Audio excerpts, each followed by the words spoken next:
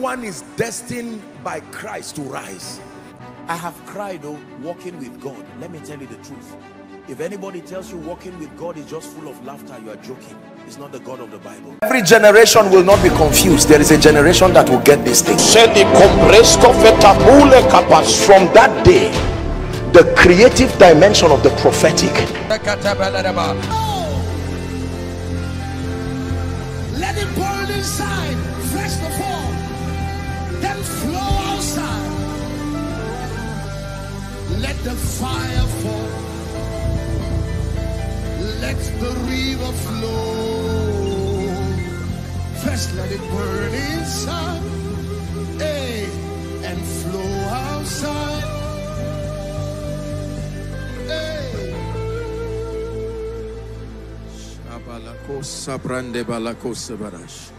You're still praying in the spirit for a minute or two. Someone is still praying in the spirit for a minute or two. Release that worship from within your spirit. Make it a prayer. Let your river flow. Let it burn inside and flow outside. Let your fire fall. Let your river flow. First let it burn inside of me, then let it flow outside. It's all over this place. The fire of prayer, the fire of consecration, the fire of holiness.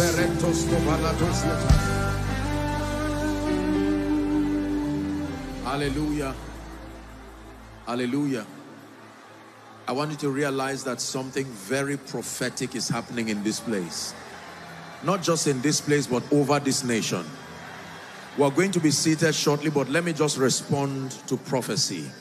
We are going to shout 7 hallelujahs. It means halal Yeshua. I sense there is a warring going on in the atmosphere of America right now as I speak. I don't know what it is, but I know that there is something going on politically, something going on with government, political power, and the instruction I have is to make a prophetic contribution. Listen, listen, please. This is an apostolic and a prophetic ministry where people of discernment, we came by the Spirit to shift something. Hallelujah. The sound of a trumpet always announces a new season. Even the return of Christ will be heralded by the sound of a trumpet. Hallelujah. And so Pastor Nat is going to lead us. He will blast that trumpet prophetically, not over us. We're prophesying to America now that whatever is happening in the atmosphere, we are coming as ambassadors, witnesses, carriers of fire. Are we together? And so once you hear that blast, we're going to shout hallelujah. It means halal Yeshua 7 times. And at the 7th time, I'll lead you in that shout. At the 7th time, let there be a shout of victory. The kind of shouts that brought the walls of Jericho down. The kind of shouts that destroys everything that is not of God. Who is ready to participate in prophecy? Who is ready to bring down ancient walls? Who is ready to tear down altars that have stood against the progress of the program of God over this nation? Are you ready now? Pastor Nat, please.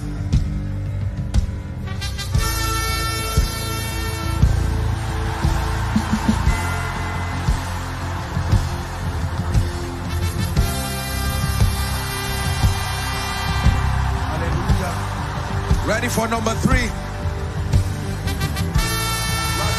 Hallelujah, halal Yeshua over America. Number 4, halal Yeshua, the God of Joshua, the one who rides upon the wings of the wind. Number 5,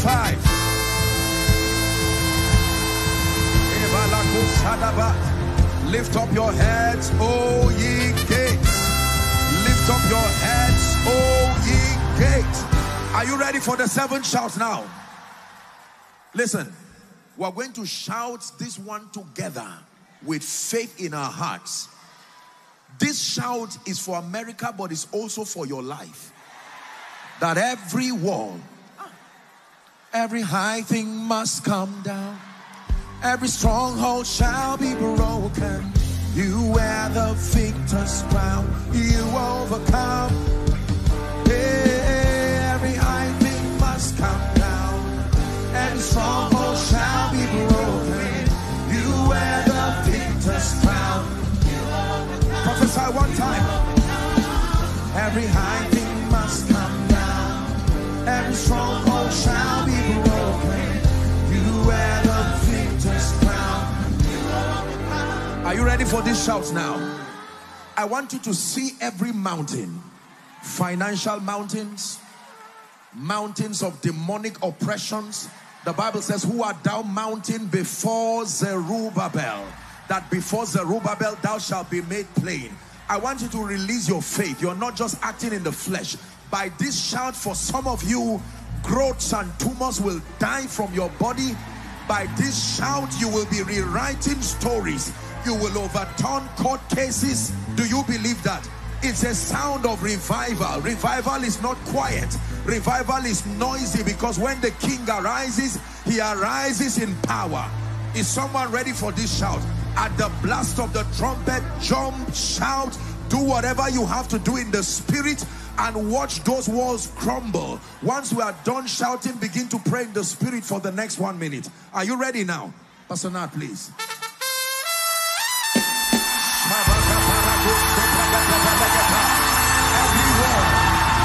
Every wall, every gate, every wall, America, we decree and declare, we bring a sound of revival, a sound of revival, a sound of revival, a new season, prophetic season, sons and daughters rising, men of fire rising, intercessors rising, prophets rising, apostles rising, evangelists rising, breakthrough. Let it be a new season. We crumble gates, we crumble altars, we crumble yokes of darkness in the name of Jesus Christ. Hallelujah. Pastor Nat, a few months ago, I was meditating, and while I was in the place of prayer, from the spirit, song began to come into my spirit, and I took my guitar and I began to play. I didn't know that would be an anthem, a capture of a new season in my own life and in this ministry. And God has placed such grace. Something will happen to you as I sing that song. Breathe, Lord, breathe. Breathe, Lord, breathe. Breathe upon my life. Breathe, Lord, breathe. Breathe, Lord, breathe.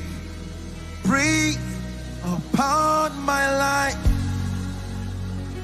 Will you breathe, Lord, breathe. Breathe, Lord, breathe. Breathe upon my life. I receive, I manifest your power and your wisdom, till the nations see Jesus lifted up, exalted. I receive, I manifest your power and your wisdom, till the nations see Jesus lifted up, glorified. Sing, breathe, Lord. Breathe, Lord.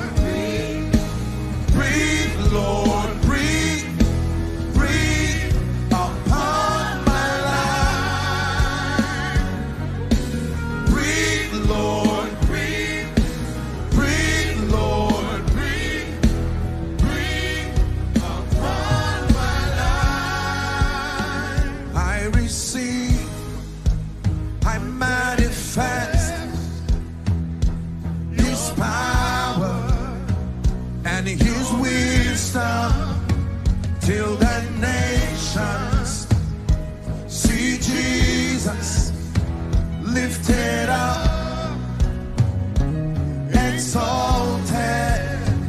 I receive, I manifest. Powerful song.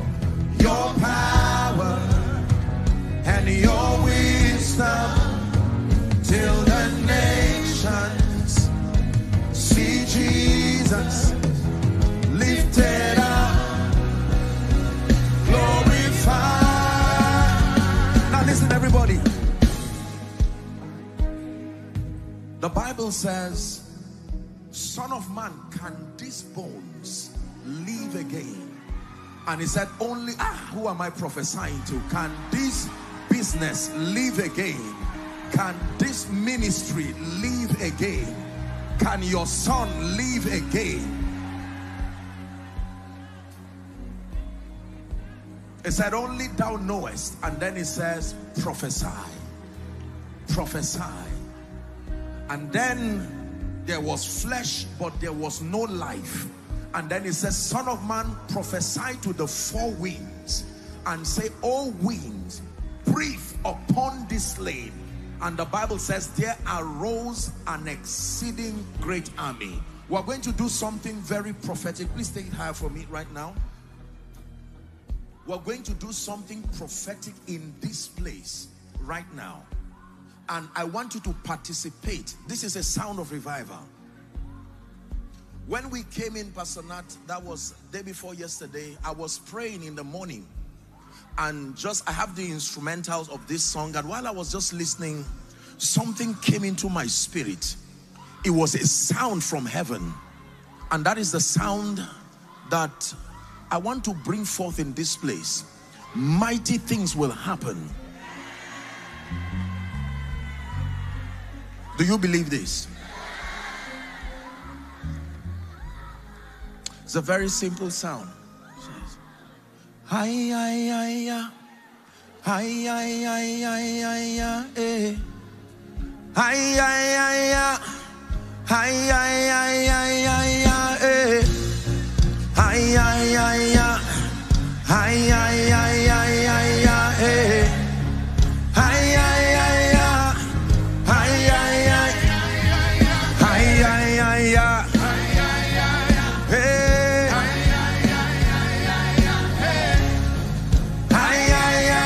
America, are you ready now? Hi, hi, hi, hi. Hi, hi, hi, hi, hi, hi, hi. It's a prophetic chant in the spirit. Hi, hi, hi, hi, hi, hi.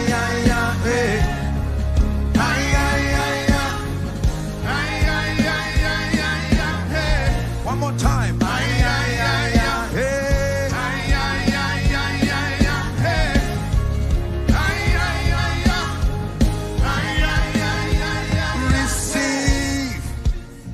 Manifest his power and his wisdom.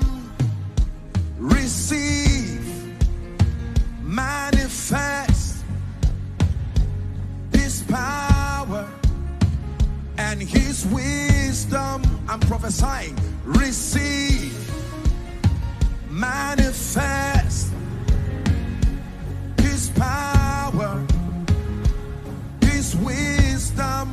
One more time.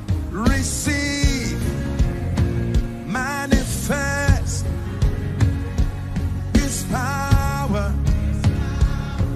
his wisdom, till the nations, till America, till the nations see Jesus.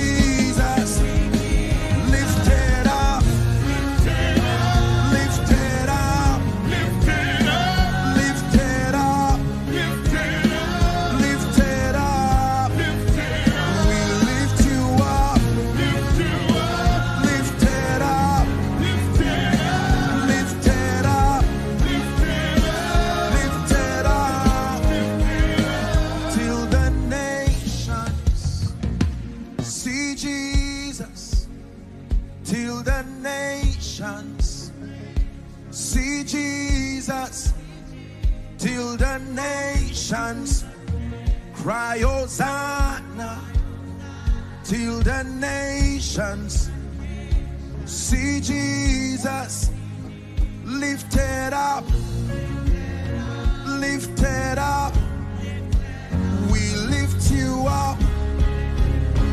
You're exalted, lifted up, lifted up, lifted up, lifted up, lifted up, lifted up. Ay, ay, ay, ay, ay, ay, ay, ay, ay, ay, ay, ay, ay, ay, ay.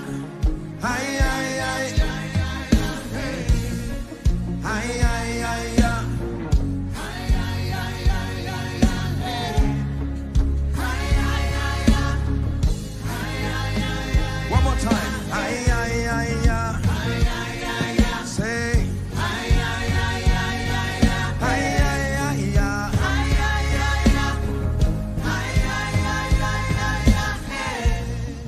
Father, we declare over America,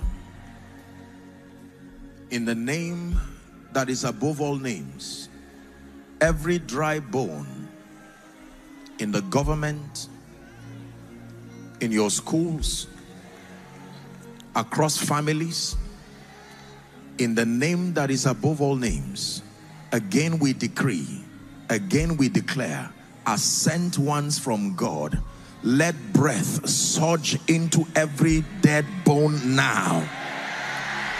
Let breath, the breath of life, surge into every dead situation now.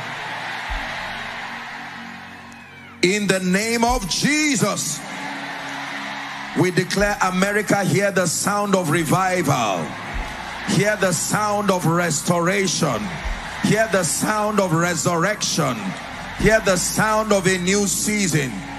We declare it's a new season. In Jesus' mighty name we pray. Give Jesus praise for 1 minute. Hallelujah.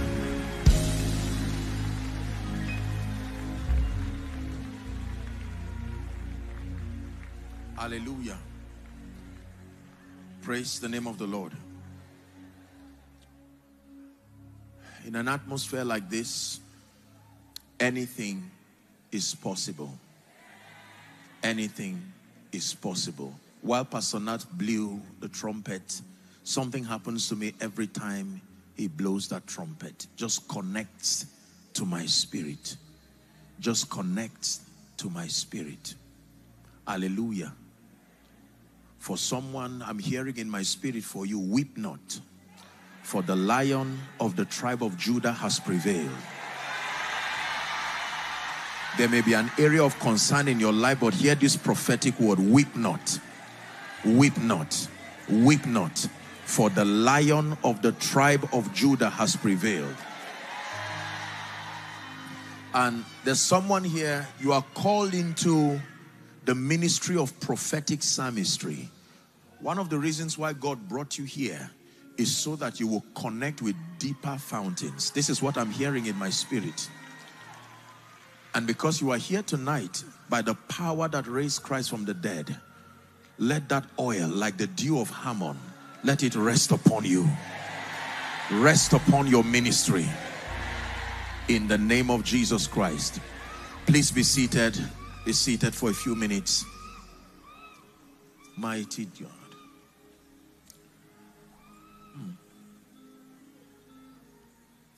Ay, ay, ay, ay. Ay, ay, ay, ay, ay, ay, ay, ay, ay, say ay, ay, ay, ay.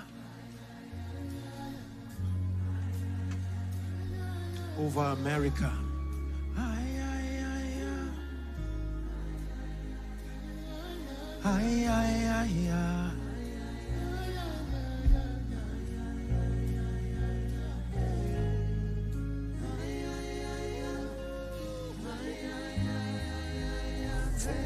You know, for someone, this will be your spiritual souvenir. You will carry this song as you rejoice. Returning back to your stations is a song of victory. It's a song of celebration. It's a chant of victory. There is an anointing upon it. It's why you see us staying there. Staying there. We've learned how to host his presence. When he stays, we stay. When he moves, we move. When he stays, we stay. When he moves, we move. Ay, ay, ay, ay.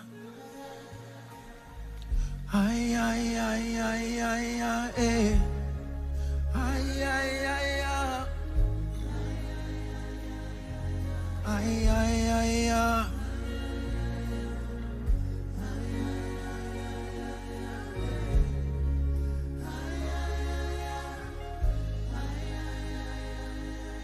Amen. Now, I want you to pay very close attention to what I'm going to be sharing right now. Please, let's honor Pastor Nat so that he can sit. I know he's been standing. Hallelujah. In the name of Jesus Christ. I want to teach you this morning. God bless you. I love you too. I want to show you why revivals die. We're considering revival flames. This is part 2, the morning session. I'll do a quick recap on what I shared yesterday, and then we'll connect to the new thought for this morning. I want to show you why revivals die. And this is very important, particularly if you're a minister of the gospel here. It's important you understand not just how to ignite revivals, but how to sustain a move of God. Hallelujah. Praise the name of the Lord. A very quick recap. Yesterday, I began by teaching us how that history is full of time periods where there seems to be an extraordinary move of God across lives, across territories, across nations. We call that a revival. And we said how that a revival is an awakening unto true spirituality, unto righteousness. Hallelujah. Where people press to love Jesus like never before. They cultivate a zeal for spiritual things, and we call it a reawakening from a state of dormancy. I did teach us yesterday that, classically speaking, a revival is always threefold. Number one, a personal revival. It affects an individual. So this is between you and God, a reawakening. Are we together? Number two, revival over the church, the body of the Lord Jesus Christ. And then number three, territorial revival, like we see in Nineveh, like we see, in Babylon, and so on and so forth. And I did tell us that there is a threefold, a tripartite signature to authentic, genuine revival. Please don't forget this, that not every spiritual move can be called a revival.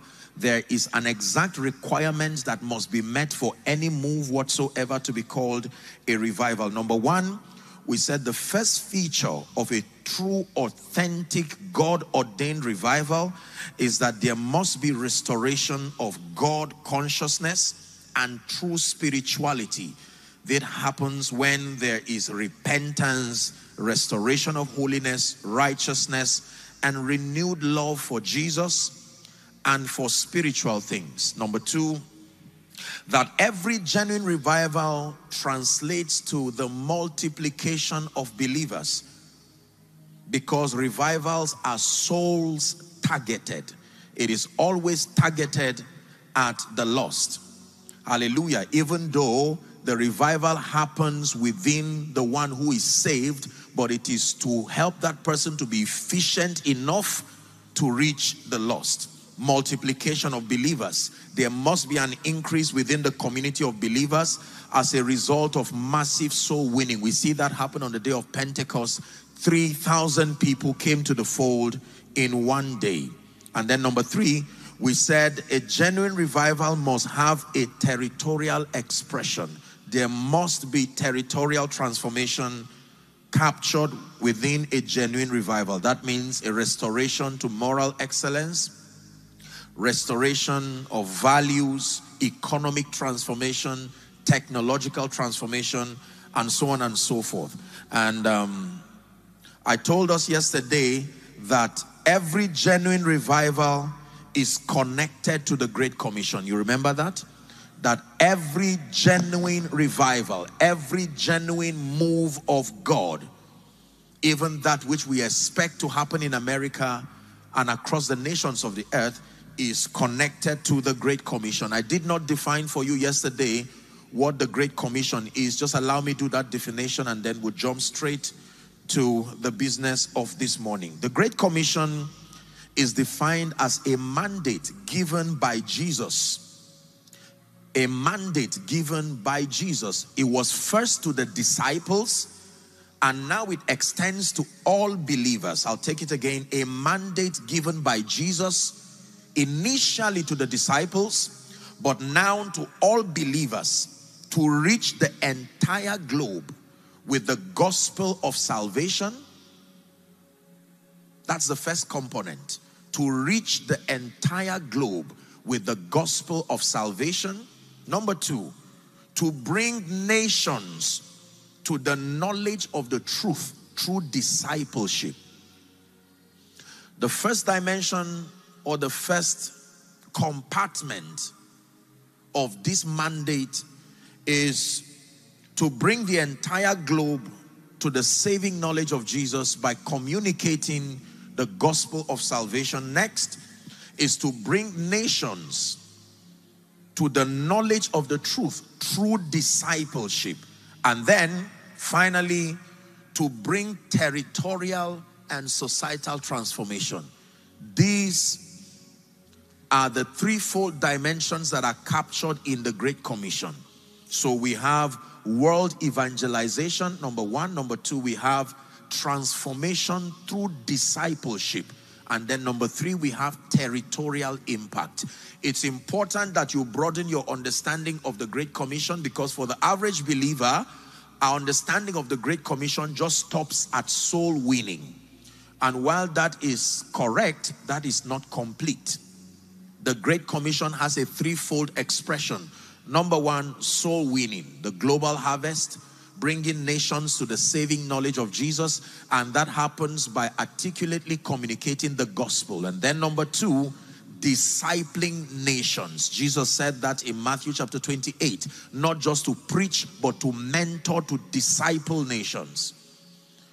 Hallelujah. And then number three, territorial transformation.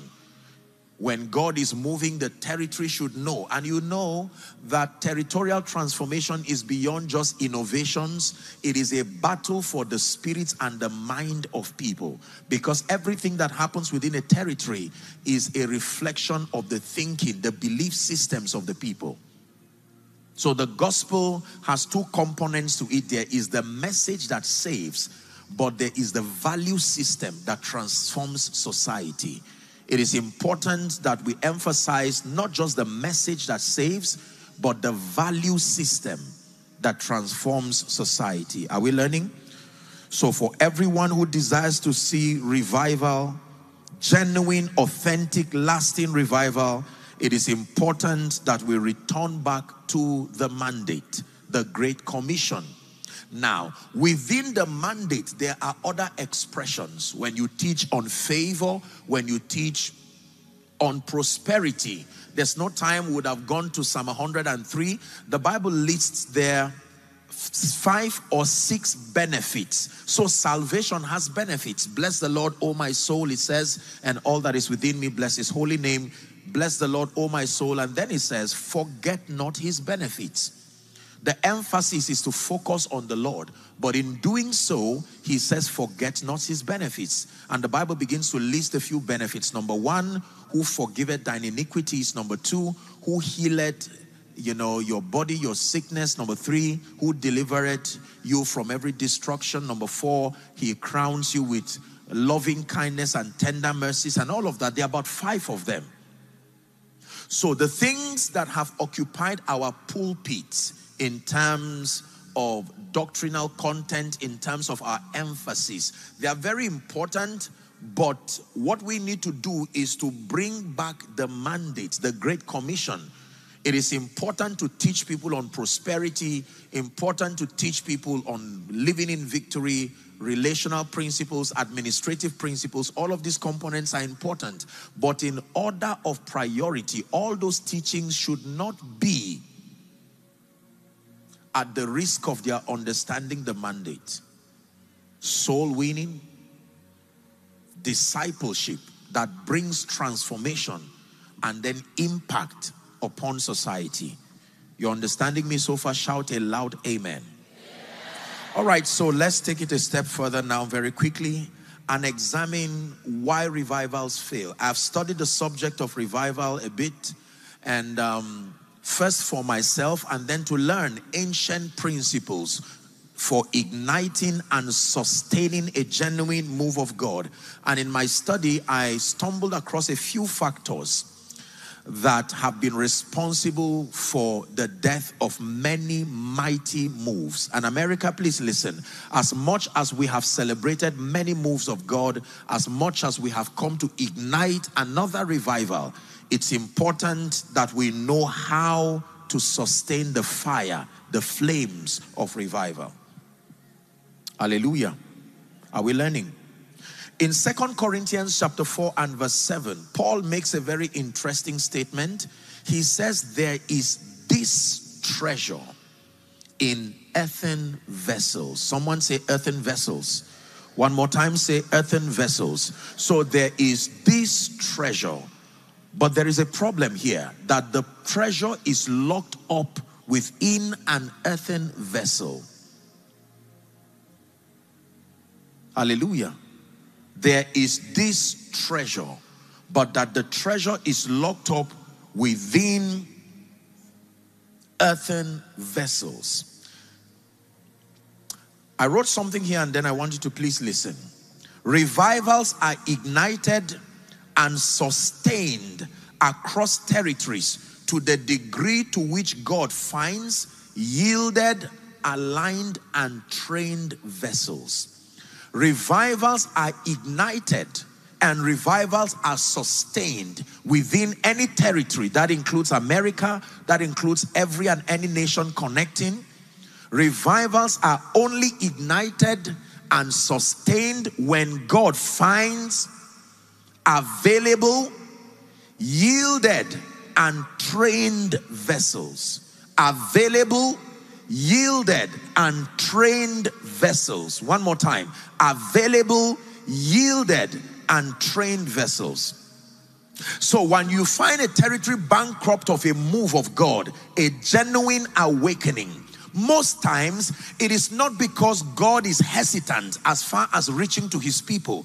God's vulnerability over man is not left in the dark. The Bible is clear as to the fact that he always desires to reach down to man. Right from the Garden of Eden, the Bible says, and the Lord came down walking in the cool of the day, and he said, Adam, where art thou? And Adam said, I heard your voice, but I hid because I was naked. And he says, who told you you were naked?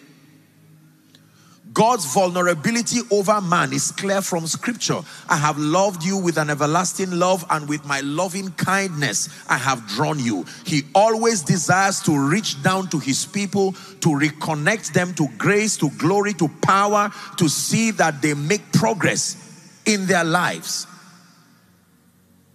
So when it looks like the heavens are closed over people, over families, over territories, over nations, it is not to say God's hands are not able to be outstretched towards those people. It is that most times, he is yet to find available, yielded, and trained vessels. Please do not forget these expressions. Available. You can be available and yet not yielded. You can be yielded and yet not trained. You need to be available, you need to be yielded, and you need to be trained. Can we say that together? Say available. Someone say I'm available. Number two, you need to be yielded. Say I am yielded. And now through this conference, you're subjecting yourself to this apostolic training. That tells me surely that you will be that vessel that will carry that flame, that revival fire. Do you believe that? Amen. So the move of God depends on available, yielded, and trained vessels. Now, I helped you understand a spiritual progression yesterday, and I want to do a quick recap on that. The average believer must understand the journey, the spiritual progression. How do we evolve in the spirit from being an unbeliever until we become witnesses? The end point, the end product in a believer's journey is that we become manifestations of the glory of God, but that we also become witnesses. So Jesus finds ordinary men, some fishers, some, involved in business of all sorts, some confused, and he begins to walk them through this pathway until they finally evolve to be mighty apostles, evangelists, witnesses. So let me walk you through for 1 minute, and please lend me your attention. Number one, the journey that leads to a witness, the kind of vessel that can be used to sponsor a revival, it always starts with the unbeliever. The state of being an unbeliever is a default state. Are we together? The psalmist said, in iniquity did my mother conceive me. Scripture says all men have sinned and fallen short of the glory of God. So from birth, unfortunately, as a product of the original sin, the Bible teaches that all men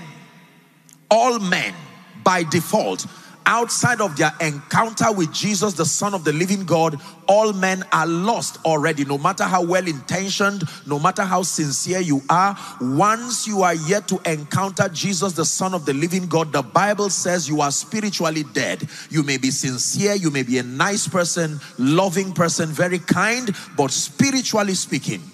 So Jesus said it this way, I am come that ye may have life. If you had it, he would not come to give you, and that you have that life more abundantly. He was speaking to Nicodemus in John chapter 3, and he said, for God so loved the world that he gave his then only begotten Son, that whosoever believeth on him should not perish, but have everlasting life. Verse 17 of John 3 says, for God did not send his Son into the world, are we together, to condemn the world, but that the world through him might be saved.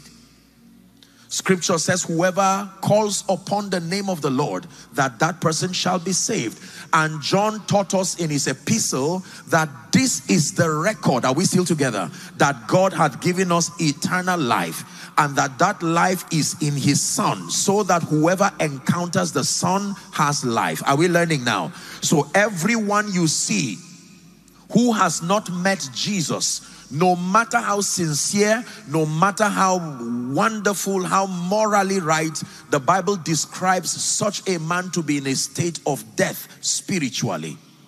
Now, when you encounter Jesus through what we call the new birth experience, by confessing his lordship over your life and receiving of his life, a transition happens. Paul taught us. Are we learning now that we transit from the kingdom of darkness into the kingdom of his dear Son, and there is a new name and a new status we have immediately. We are called believers. We are called believers. We are called believers. Not yet witnesses, but we are called believers. Are we learning now? So the journey starts from being an unsaved person, now a saved person. But there is still a problem with this one, because it's important for you to know that at the point of initial salvation, only your spirit encounters that life. That salvation experience does not impart upon your mind. And because man is tripartite, it's important that the riches of salvation pours into your entire tripartite being. Are we together? So you would find out that someone who just confessed the lordship of Christ, the wrong thoughts are still there, the wrong thinking is still there, the strongholds still there, the limitations there, but the person is saved because salvation is a gift. Are we together? Salvation does not require transformation. It is salvation that brings transformation. Salvation simply requires that you believe that report and receive by faith. So here is the believer, level 1, or the unbeliever, Then by confessing the Lordship of Jesus, you become a believer. But if you leave that believer in that state, he becomes a carnal believer and an inefficient one. Do you know why? Because God cannot do much with such an individual. His mind is still unfruitful to spiritual things. In fact, the only reason why you would know that person was saved was because probably you saw the person making the altar call. Nothing about the life of that person will reflect the glory of God, because transformation is yet to happen. Are we together? So once an individual becomes saved, please listen, the next assignment is he is introduced to the ministry of the Holy Spirit. And the Holy Spirit, in partnership with the Word of God and in partnership with a teaching priest. Did you get that? The Holy Spirit, in partnership with the written word and in partnership with a teaching priest, they now begin the journey of transformation. Someone shouted, say transformation. One more time, say transformation. Transformation is defined as the process that makes you become like Christ in experience. It's called transformation. So the Bible says it this way in Romans chapter 12. When you read 1 and 2, it says, I beseech thee, brethren, by the mercies of God, that you offer your bodies unto God a living sacrifice, holy and acceptable. He calls it your reasonable act of service. Verse 2 says, do not be conformed to this world. It's the Greek word aeon, the thinking pattern that comes with this system. Then it says, be ye transformed. Are we still here? And that by the renewing of your mind. Be ye transformed. So this is the journey. I submit to you that the most difficult phase in the believer's evolution is the journey of transformation. The reason is because transformation is not a gift. It depends on your partnership with the Holy Spirit. You can decide to resist his transformation, and because he's not a demon spirit, he will respect you. So the phase and the level in the spirit you should have attained after a year or two, because of your refusal to cooperate with him through that transformative process, after 10 years you can still be a babe in the spirit. A church goer but a babe, even a pastor but a babe. And the Bible says a babe, a child now, is unfruitful in spiritual things. Someone say transformation. One more time, shout it, say transformation. So I agree that you are a believer. I do not doubt your salvation experience, but are you on that journey to transformation? There are evidences to transformation, like you will be learning. The first evidence that you are transformed is that you begin to cultivate what the Bible calls the mind of Christ. Philippians chapter 2 and verse 5. Let this mind be in you, it says, which was also in Christ Jesus. The excellence of the believer, as far as your faith walk, is not just dependent on the health of your spirit, but your extent of transformation. Many believers are saved, but they are not transformed. And this is why God cannot do much with them. Again, I repeat, many believers are saved, but they have refused to contend for transformation. Either because they do not understand the life-giving, transforming ministry of the Holy Spirit, either because they have rejected the Word of God and its power to purify, to change, to transform, or they have rejected the ministry of a teaching priest. Jeremiah chapter 3 and verse 15 says, and I will give you pastors or shepherds according to my heart. It says they shall feed you with wisdom and with knowledge. Is someone learning? So let's follow our progression again. So an unbeliever becomes a believer, even though a carnal one, immature, unfruitful in spiritual things, and by the ministry of the Holy Spirit, in partnership with the Word of God and a teaching priest, that journey to transformation begins. Now, something happens when you make progress here. Something happens. When you become commendably transformed, you move to the next phase. It's called empowerment. Empowerment is useless to a believer who is not transformed. Listen carefully. Empowerment is useless to a believer who is not transformed. Unfortunately, and with all due respect, the Pentecostal charismatic circle, we talk a lot about the anointing. We like the anointing. We like power. The reason why we fall and stand and fall and stand and roll and shout and there's no evidence of growth is because our attention is on power, not transformation.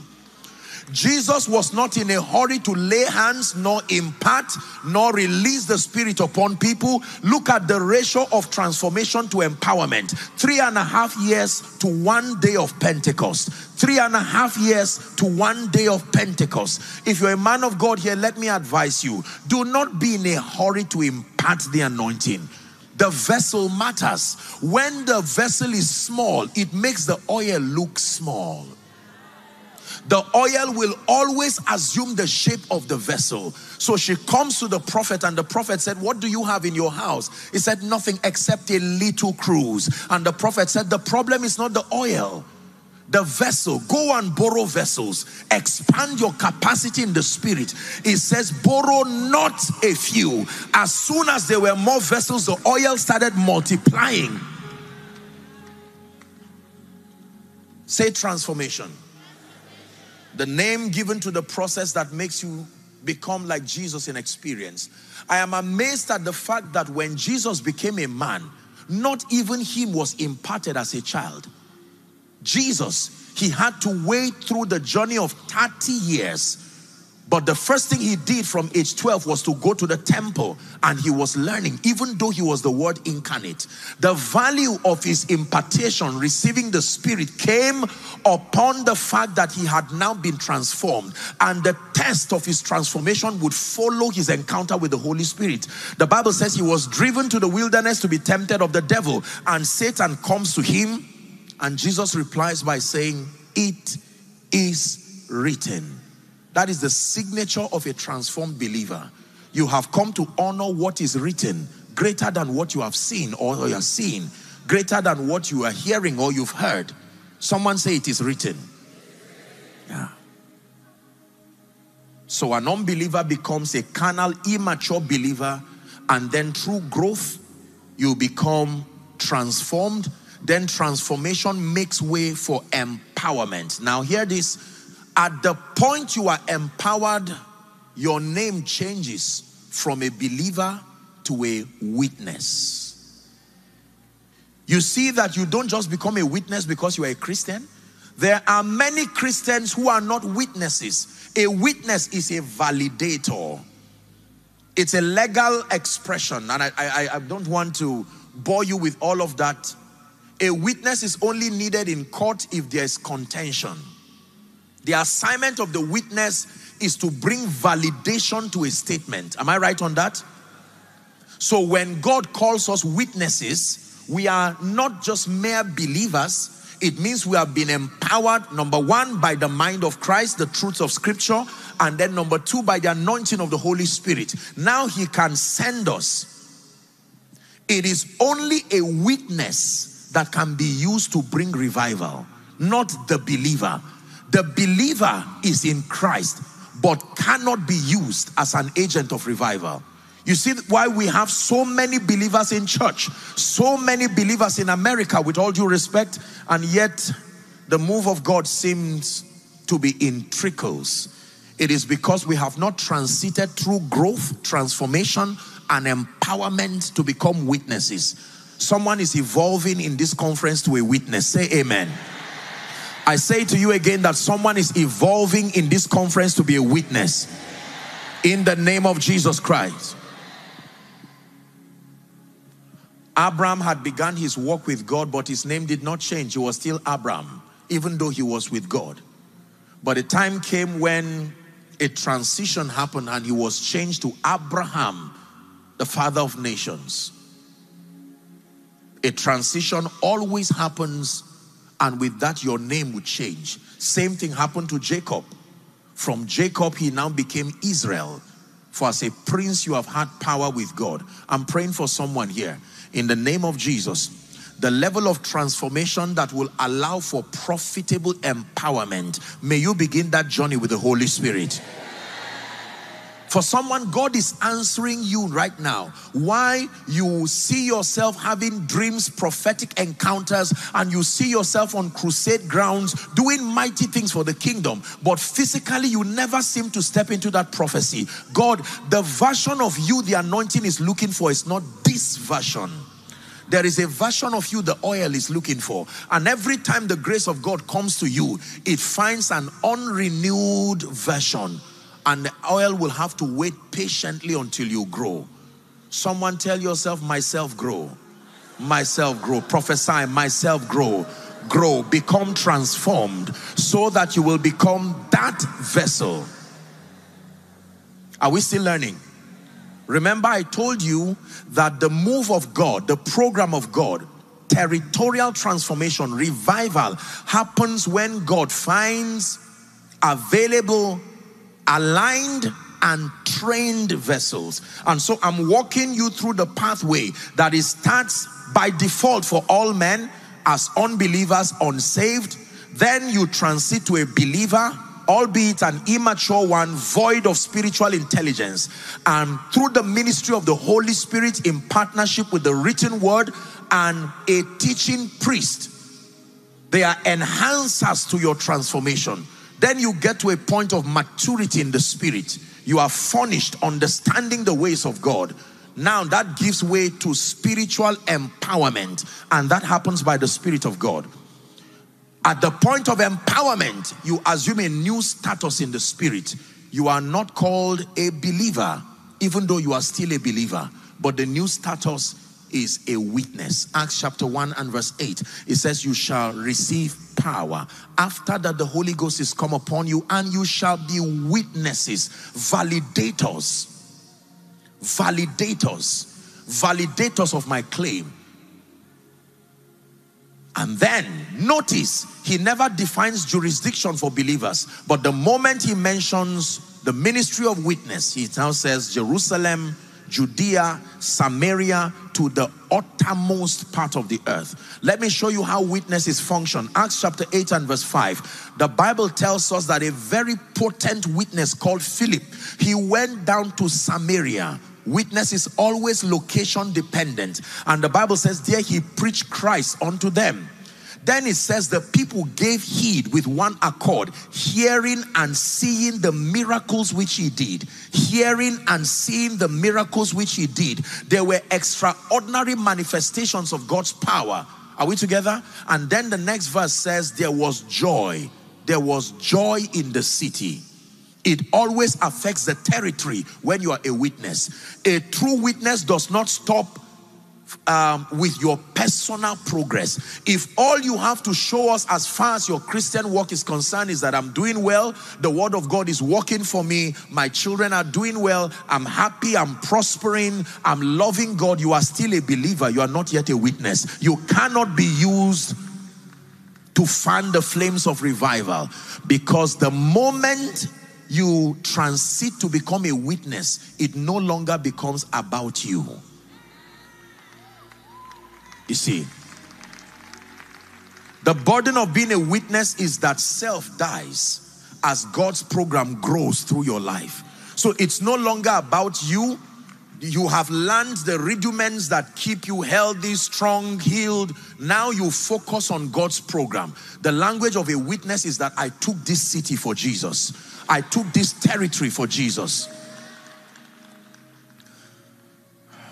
And there are two elements that I use to describe a witness. One is light, the other is salt. Not to bore you, but there's something interesting about light. Light does not have to be everywhere to shine.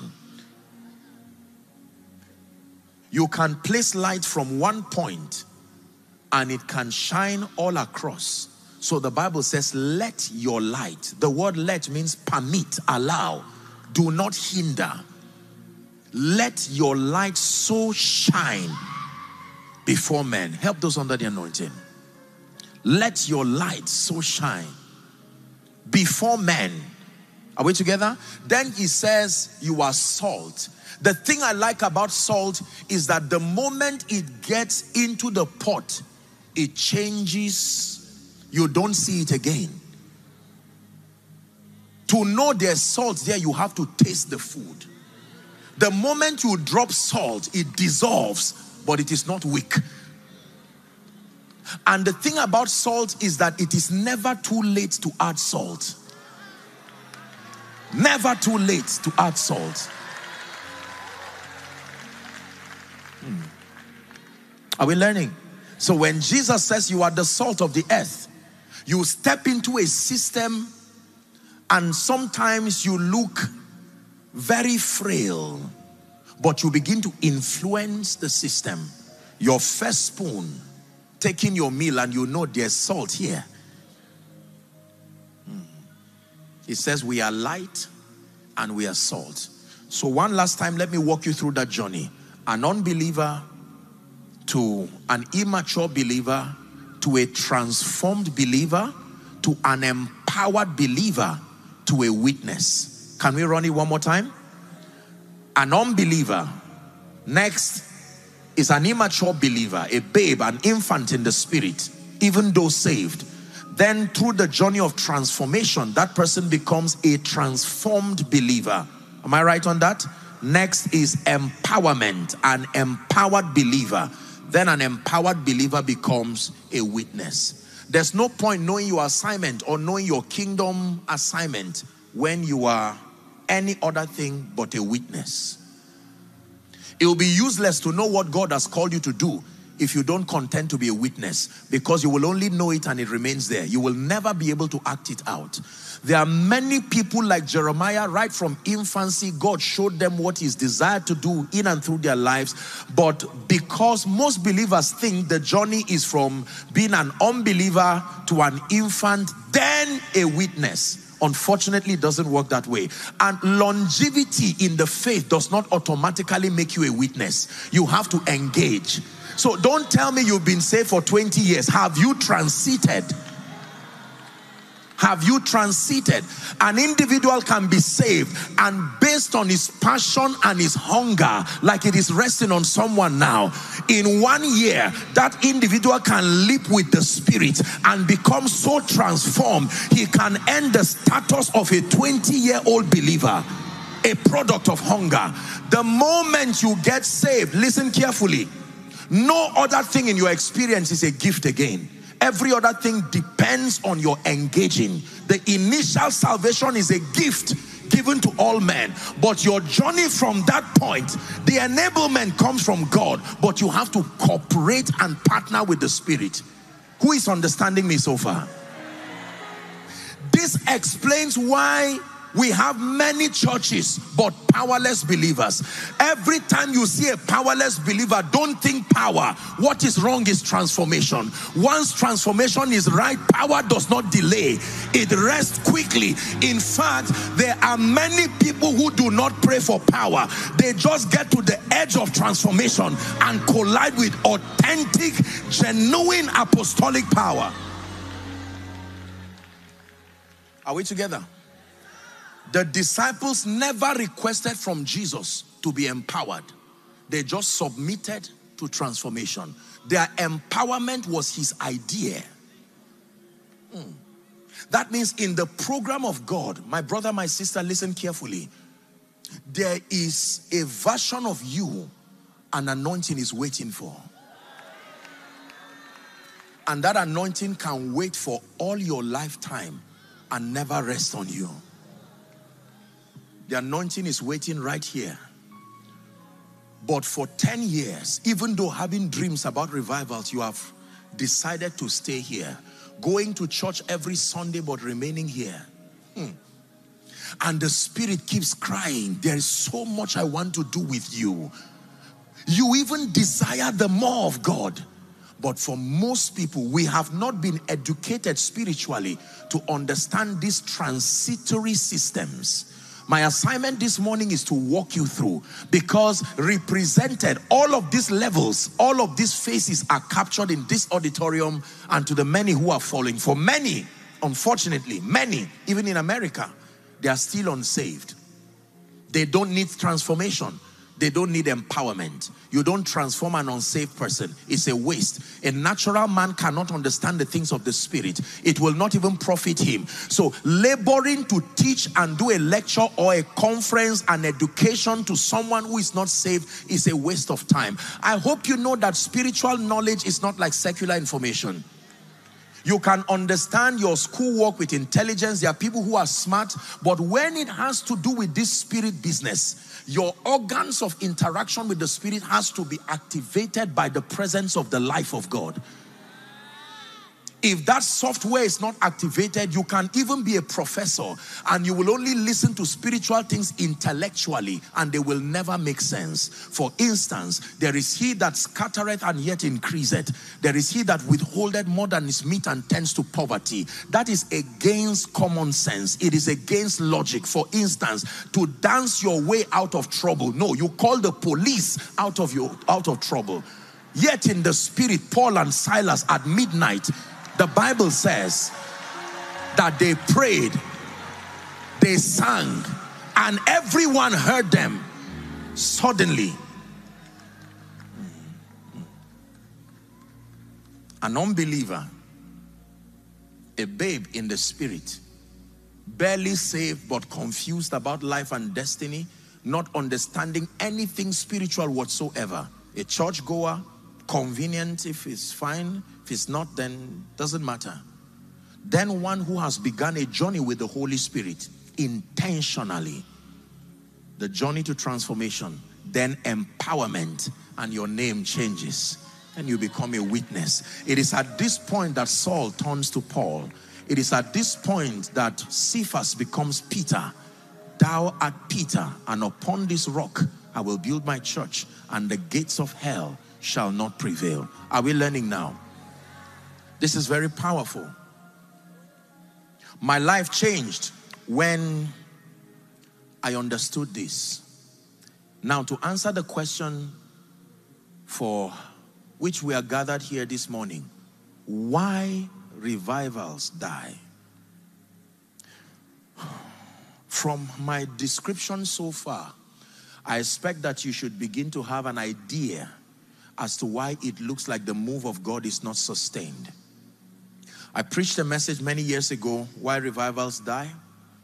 And I had one reason when I preached it, but I've grown in the spirit. Now I have two. And I will tell you why revivals die. Someone who loves God is about to learn.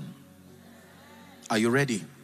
Number one, the first reason why revivals die, in fact, the first reasons why they do not even start, is the absence of available, yielded, and trained vessels. I already taught you that.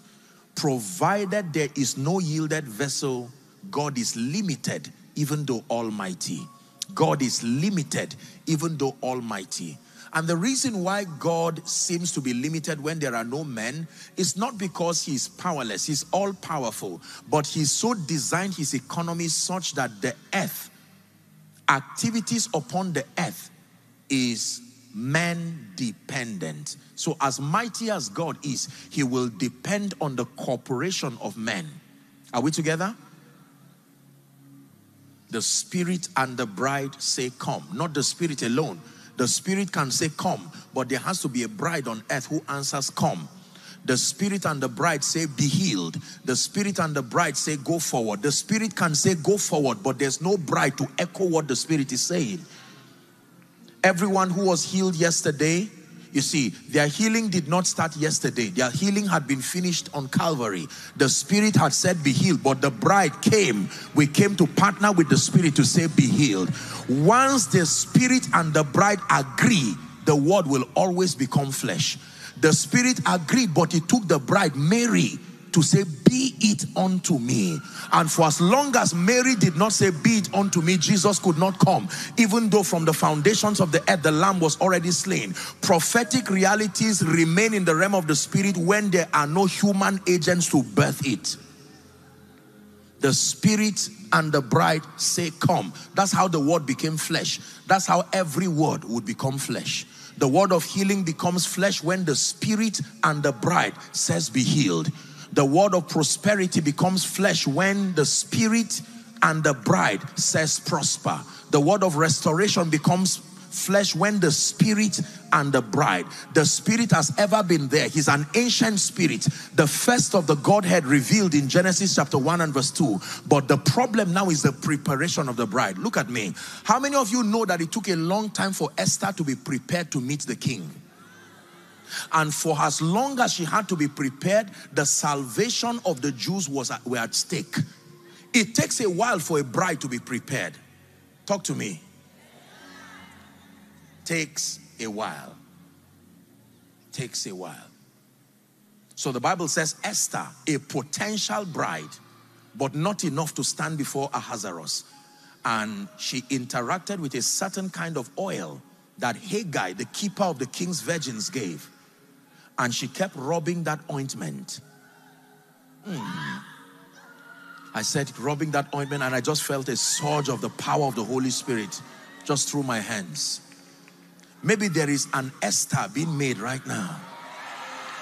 Making an Esther in the spirit. You will stand before the king. It is true. It is in your destiny. But not this version of you. Not this version of you. There is a version of Ruth that cannot meet Boaz. And I'm not just speaking naturally. I'm speaking prophetically.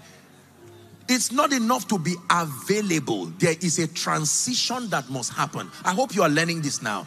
So don't just come to a man of God and say, lay hands, I want to take over America. Unfortunately, the oil, the man can lay hands on you, but this version of you will waste the experience.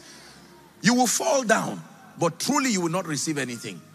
Your results will show you did not receive. But you can grow, and just by a sermon online, because you are already transformed, ripe enough for the anointing. You may not even have to meet the person directly, because your hunger, you have satisfied this journey, this pathway. Some of you, as you came for this conference, you have pressed towards transformation. You and God have been in that business for a long time. It's the reason why I don't even have to lay hands on you. As the word comes, as the worship comes, because you are already in a season.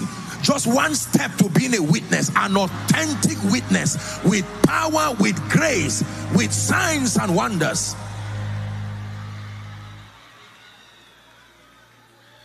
Now listen to me. What I forgot to tell you was that a witness is beyond a preacher. When I talk about being a witness, I'm not talking about being qualified to stand behind a pulpit. No. Because the Bible has many witnesses. Let me name some of them for you. Abraham, Gideon, Esther, Daniel. Not all of them preached, but all of them defended the name of the Lord. A witness is a validator, and validation goes beyond the altar. A businessman is a validator. A politician is a validator. Make reference to my teaching, Redefining the Coming Revival. I have done a revival series. I wouldn't want to go into that. It's important we have an expectation, a picture of what the coming revival that has been prophesied by many patriarchs. Many of them have gone to be with the Lord. They left with prophecy that before Jesus returns, there will be a move of God. A move of God that will spread like COVID.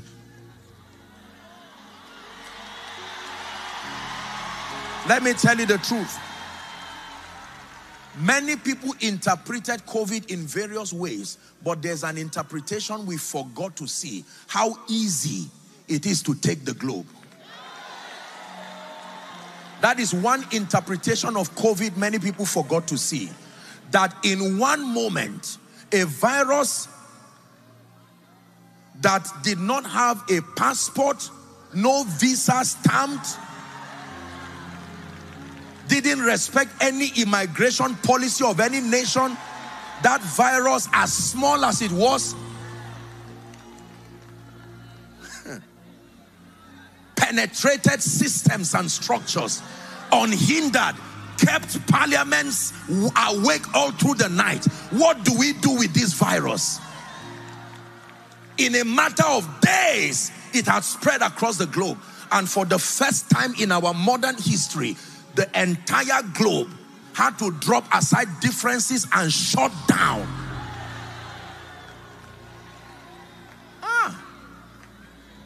So this is how he can move too.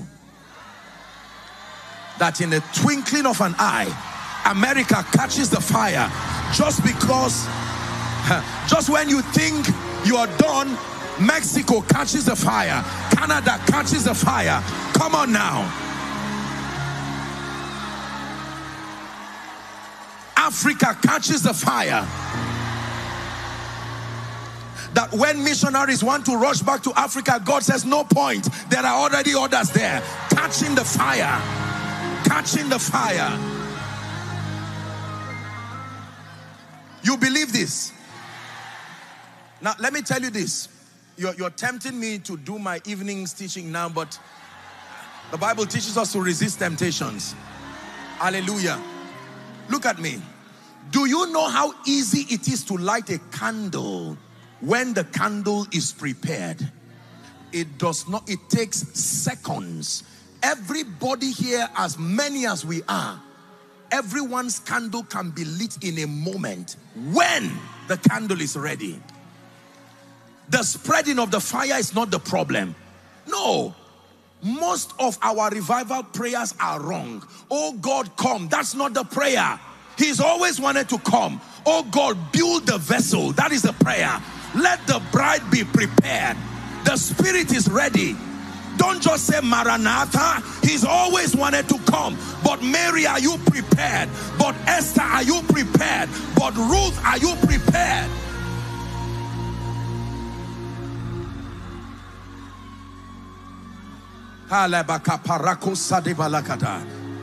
Yes, sir. Let the weight of your glory fall. Let it cover all the earth. Let the weight of your glory fall. Let it cover all the earth. Let it cover all the earth. Let it cover all the earth. Let it cover all the earth. Let it cover all the earth. Please sit down. So the first reason why revivals die, in fact, the first reason why they do not, I sense, my God, shortly I'm going to be asking Pastor Nat to come here and we'll blow up this place this morning. I just sense we're digging ancient wells. I sense there is an ancient well over America. It's been covered for a long time. An ancient well over America. There is a spiritual, listen. You believe what you're hearing? Mantles never go back to heaven. No. It's not recorded in scripture that any mantle returned back. That means the mantle upon the fathers who walked upon America, Billy Graham, Reinhard Bonnke, D.L. Moody, all of the great men, that mantle is still hovering around. But the problem is that the vessels, when you pray revival, don't ask God to come. It's not a wise prayer. Ask God to build the bride. The Spirit is ready. Every time the bride is ready, let me tell you this, hold on. Revivals do not have dates. Revival is ready to happen the day the bride is prepared. Now, there are prophetic seasons, I understand. But territorial revivals do not have dates. No matter what date you see for a revival, it will never happen if the vessel is not ready. So God can give Abraham a prophetic word that the nation of Israel will be in captivity for 400 years.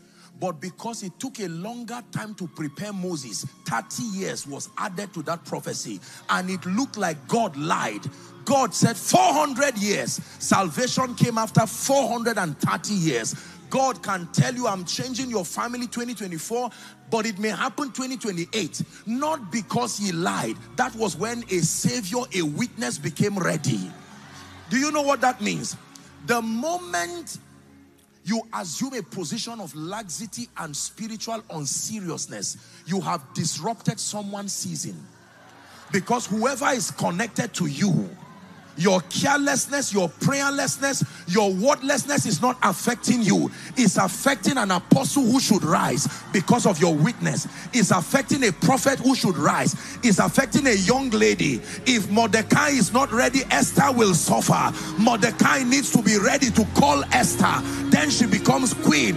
And if Esther does not become queen on time, Haman will kill the Jews. There is timing to this thing.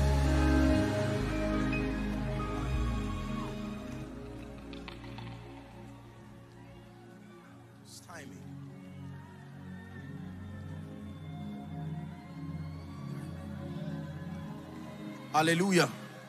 We're about to pray. The first reason why revivals die and don't even start in the first place is because there are no vessels available, yielded, and trained. Let me give you the second and we'll wrap up this session. Don't miss tonight. Invite everybody you can find in America because it's going to be both rain and fire. The Holy Spirit is both. He is rain and he is fire. When he reveals himself as rain and as a river, he is giving life. But when he reveals himself as fire, it is empowerment for service. He doesn't empower as river. He empowers as fire. Hallelujah. The second reason why revivals die is called exhaustion. Pastor Nat, the sheer humanity of men. The fact that the vessels, the treasure is in earthen vessels. We get tired. We get exhausted, unfortunately. Now, let's learn a lesson in the next 5 minutes from the candle. Because when it has to do with the impact of a witness, the Bible uses a candle. Neither do men light a candle. Are we still here?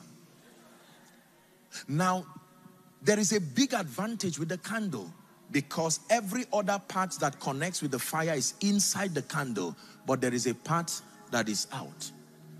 And from that part, once the candle is lit, the candle's fire is always at the expense of the size of the candle.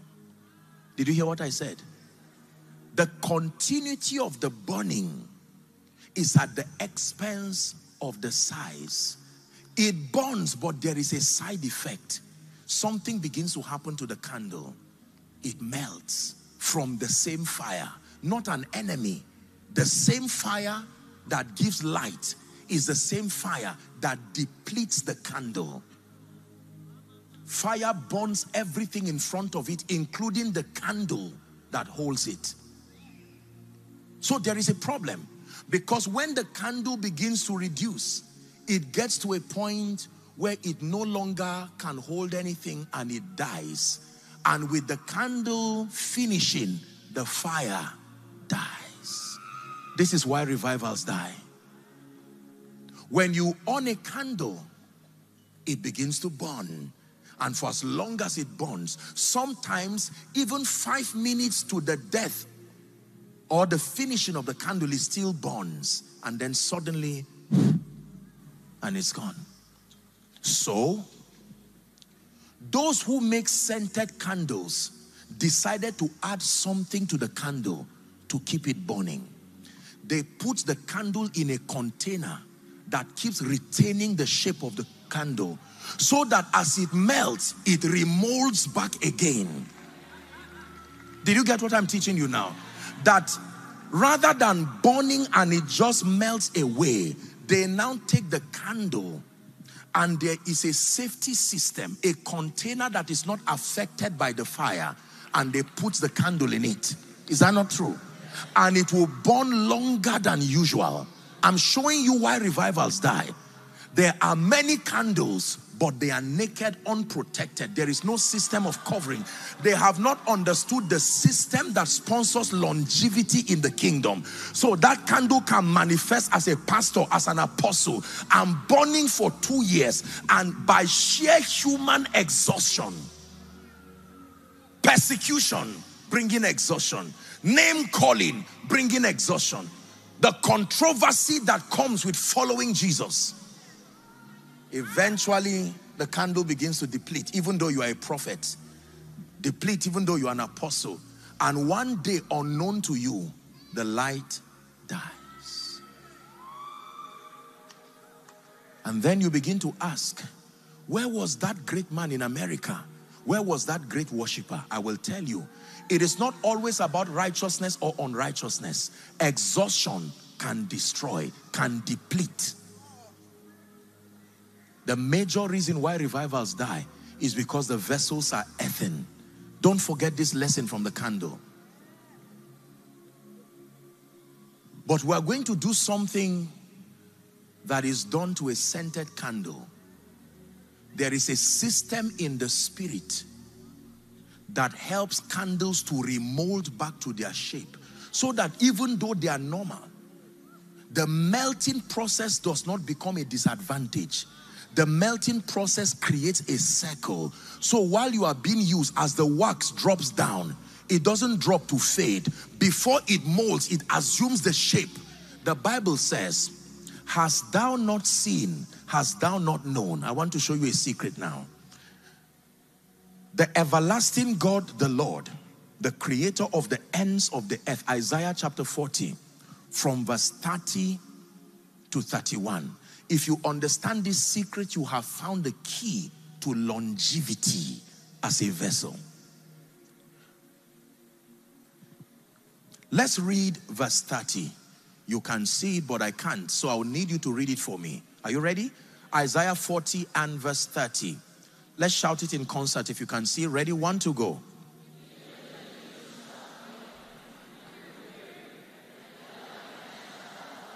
Stop for a moment. Did you see that?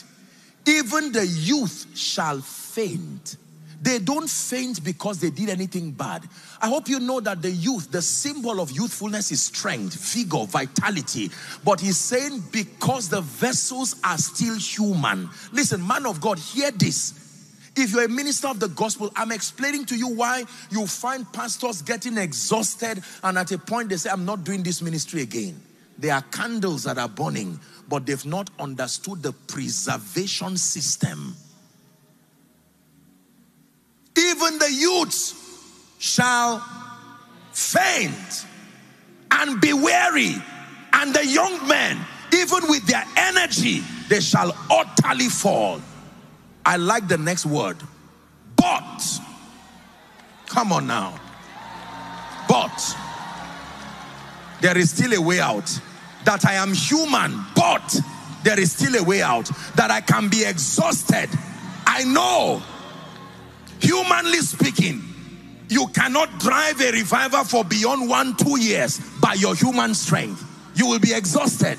Many tried it and they fell. But it says they, not everybody will choose this pathway, but they that wait upon the Lord, they shall renew their strength. Everybody say renew. Shout it again. Say renew. Renew. Renew means reform. Renew their strength. They shall mount up with wings as the eagles. Is that in your Bible? It says they shall run. And when you expect them to be weary, they have outsourced the technology in the spirit. They will run and not be weary. It is very human to be weary. Elijah was weary. Jesus himself was weary. And yet the Bible says there is a provision in the economy of God that men can run with this fire, and even after 30 years they are not weary. It says they shall run and not be weary. They shall walk and not faint. Let me show you that system. Waiting upon the Lord is beyond fasting. Most times when we say wait upon the Lord, we mean leave food for a while. Waiting upon the Lord is the name given to an overall spiritual process that brings stamina and stability to the believer. And I'm going to list 3 of them, and then we'll pray. Number 1, the first key that is responsible for the longevity of vessels, fanning the flames of revival and rising beyond your humanity, is called a systemic prayer life. Write it down. Not just a prayer life, a systemic prayer life. The believer who has a systemic prayer life, a prayer life that was designed intentionally, according to Leviticus chapter 6 now, I think verse 13, that the fire upon the altar should burn day and night, it shouldn't go down. If the fire is upon a candle, why do you say it should not go down? Because there is a system to keep it burning. Are we learning now? A systemic prayer life. I'm revealing for you the apostolic model that was handed over to the church by Jesus. Acts chapter 2 and verse 42. It says, and they continued steadfastly in the apostles' doctrine. Are we together? And in fellowship, in breaking of bread, and in prayer. Acts chapter 6 and verse 4. But we will give ourselves continually to prayer and to the ministry of the word. 1 Thessalonians 5:17 says, pray without ceasing. James 5:13, is any man afflicted? The Bible says, let him pray. Luke chapter 18 and verse 1, he spake a parable to the end that men ought always to pray and not to faint. Are we still here? A generation that ignores the strategic ministry of prayer has lost the art of remaining. I don't care what else goes right in your life. If you do not have a systemic prayer life, there is no longevity for you. Not as a witness. Are we together? The Bible says the fervent and effectual prayer of the righteous availeth much. America, when you pray, you keep the fire burning. And I'm not just talking of prayer that does not touch you. Your prayer has to be heartfelt, then it has to be effectual. Fervent means that your energy, your emotions should be connected to it.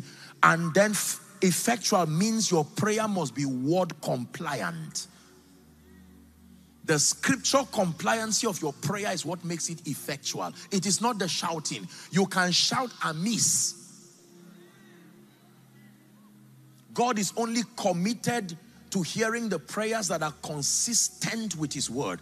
And this is the confidence the Bible says that we have in him, that when we ask anything, listen, according to his will, he heareth us. Not anything we want. When you connect your desires to his will, then it looks like he answered your desire. But the truth is that he answered his will.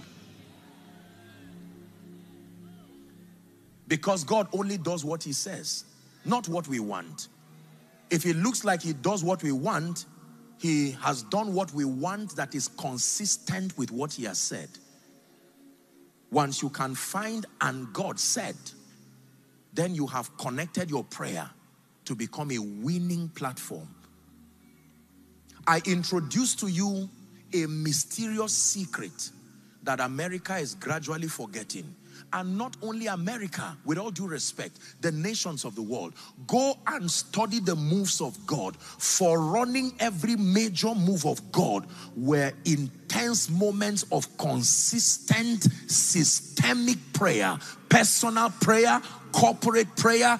It means the prayer ministry must be revived in America, not just as a way to show spirituality. And I'm not just talking of Father, thank you, God bless you, and that's all. No. Genuine prayer. Prayer with travail. Prayer that produces power in the spirit. Someone say, I will pray. Shout it, say, I will pray. There is the energizing of the spirit. He's called the spirit of prayer and supplication. That investment of God can rest upon an individual and empower you so supernaturally to pray. There's no time to show you the 4 benefits of prayer according to scripture. But one of them, which is a major reason for prayer, is your spiritual growth and evolution.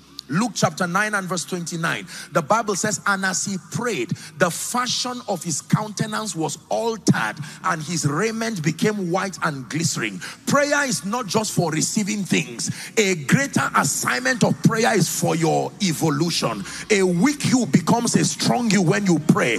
A timid you becomes a powerful you when you pray. There are transactions in the spirit that happen when we pray. At midnight, even in prison, Paul and Silas prayed. The church refused to pray, and James died. The same angels that delivered Peter were there when James was in the prison, but because the church did not pray. Herod wanted to vex certain Jews, and he beheaded James. And the Bible says the church kept quiet, and he proceeded further. Satan always proceeds further when we keep quiet. He touched your child. Out of 3, he touched 1 first, and he watched you give an explanation. Then he proceeded to the next child. But the day a mother here takes on your priestly regalia and says, no way, thus far have you come, not my child. This child is a prophet, not my child. This child is an apostle, not my child. I will not let you touch Abraham, not Gideon. This child is a child of prophecy. If you can hold on to the horns of the altar, America, I tell you, there is no power. There is no power. Not ancient powers, not hexes, not spells. There is no enchantment and no divination that survives an authentic, systemic prayer life. Authentic, systemic prayer life. Intercessors, rise. Rise. It's time for prophetic intercessors to rise from America. It's time for prayer cells, prayer groups. It's time for men and women who know the art of priesthood. I will stand upon my watch and set myself upon the tower. I will see what he will say. Deborah's, arise. Don't let the devil destroy America. God is counting on men and women, people who can arise. Influence the parliament from your prayer altar. Rewrite the narratives of people from your prayer altar. Let me tell you the truth. When you find a man, a people who are committed to a strategic, systemic prayer life with understanding, I show you a people who will do much. Every revival started as a joke until it became a revival. They prayed, then they prayed again, then they prayed again, then they prayed again, then they prayed a little more, then they prayed again, until the spirit of prayer consumed them, and they began to partner with heaven, and mighty things began to happen. Do I tell you about E.M. Bounds? Do I tell you about D.L. Moody? Do I tell you about all of these generals who sojourn here, your own soil? They've gone to join the cloud of witnesses. Someone must receive that mantle, that mandate of prayer. Shake away prayerlessness. It's an attack on your destiny. It's an attack on your children. It's an attack. Being educated doesn't stop you from prayer. No.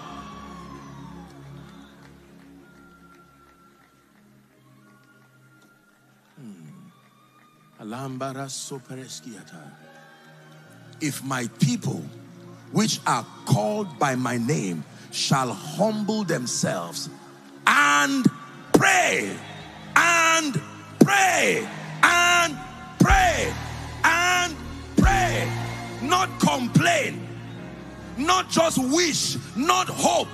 No, listen, prophecy depends on prayer to happen. The speakings of God depends on prayer to happen. There was a woman called Anna the prophetess. In spite of the prophecy about the arrival of Jesus, she stayed in the temple and prayed. 1 month became 1 year. 1 year became 1 decade. She said, I will stay and pray. America, pray.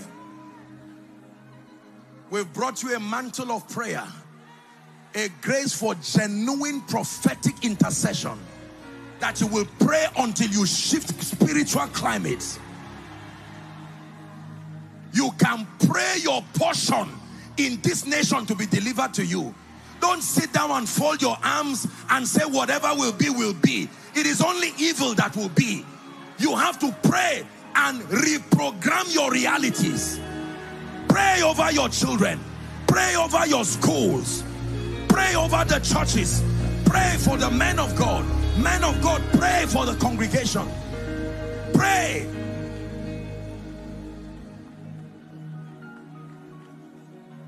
Pray. This is the apostolic model we have lost. We need to fan the embers of our prayer life. Prayer. He spake a parable to the end that men ought always to pray and not to faint. Number two, we have to wrap up. Number two, the second apostolic model that was delivered to the church, that is responsible for fanning the flames of revival and sustaining the same regardless the limitations of the vessel. Listen carefully. You must grow to respect the supremacy of the word of God above all other experiences.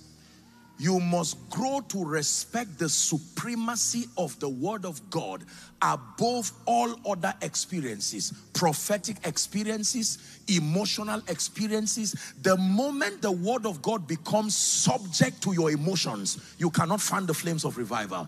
It is written is greater than I saw. It is written is greater than I heard. It is written is greater than they told me. If I see wrong, I can use it is written to change it. Are we together? A nation that respects the supremacy of the word of God is a nation that has crippled the hands of evil. I commend you to God, Acts chapter 20 and verse 32, and to the word of his grace, which is able to build you up and to give you an inheritance among them that are sanctified. In the beginning, John 1 was the word, and the word was with God, the Bible says, and the word was God. The same was with God in the beginning. I like verse 3. It says, through him, all things were made through him, and without him, outside of him, was not anything made that was made. Nothing is made outside the word. Pastors, let's return to the word. When we deviate from the truths that are consistent with the written word, it becomes superstition, not the faith practice. When you want to pray for the sick, beyond the laying on of hands and administering the power of God, you have to get to the word and build your confidence. Now, you know this now, this is a prophetic ministry. And so I don't downplay visions and experiences, but most people have lost out of God's program because they have exalted prophetic experiences above the word of God. The margin of error is very high because you who is having those experiences, you will still grow and you realize that what you thought you saw, it was a level of your immaturity that made you think you saw it that way. But the word of God has been tried 7 times. Don't build ministry on visions. Build it on the word. Don't build ministry on prophecy. Build it on the word. Don't build believers on visions and miracles and prophecy. As much as you see them here, this is a ministry God has so lavishly granted us grace on this wise. But this is the basis. I live in the reality of encounters, but my entire life revolves around it is written. Someone say that. It is. So go back home and edit a lot of superstitious living from your life and get back to scripture. If you never have any dream in your life and you can find what God has said, run with it. You will still be a winner. Did you hear what I said? Visions and prophecies are important and there's a place for them. But there are people today who birthed great global ministries. They never had any encounter. They just found written in scripture. I like the way Jesus introduced his ministry. He went to the temple and saw where it was written, not said, written, written. You've heard what was said, find what is written.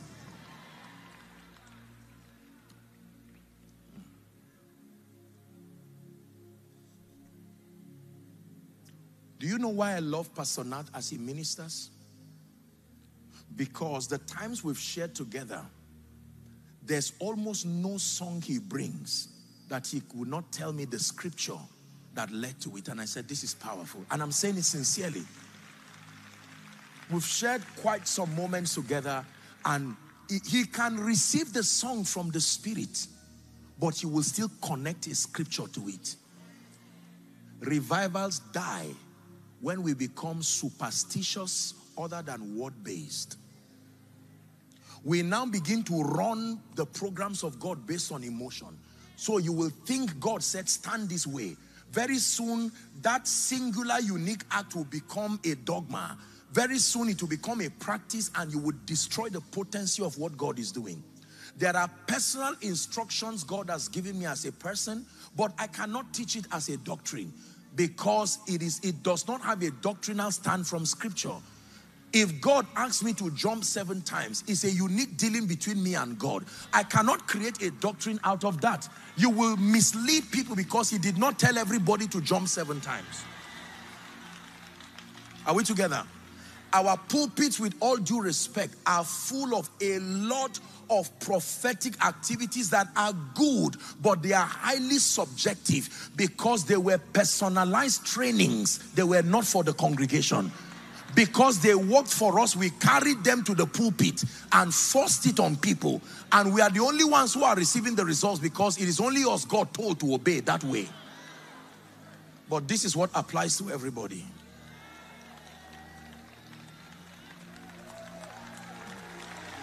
This is it.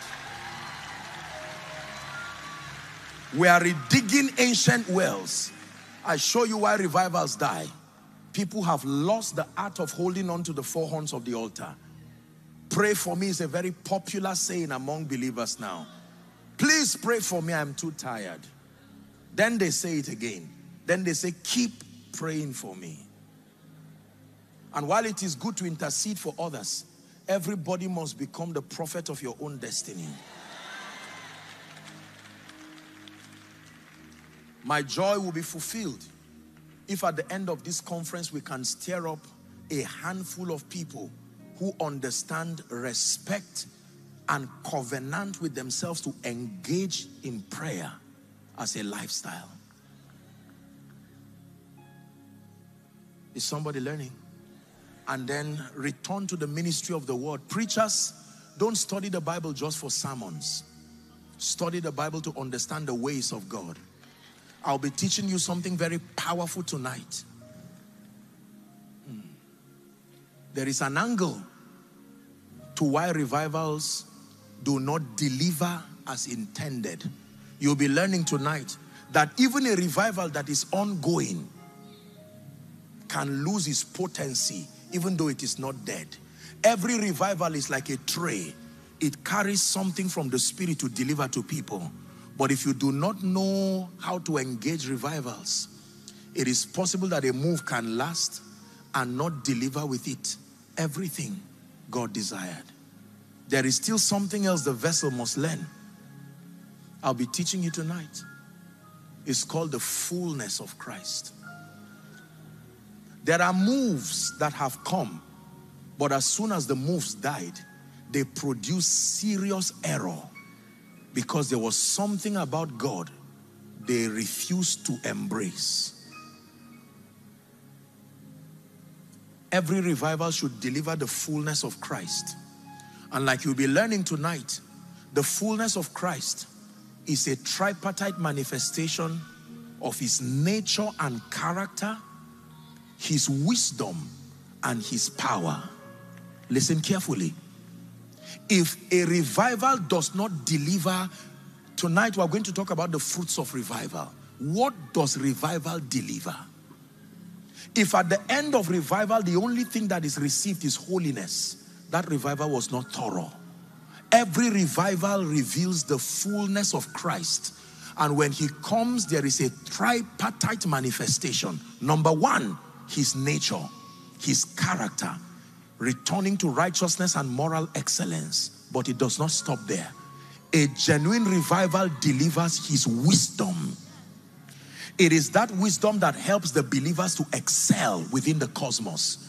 Then the last dimension delivers power.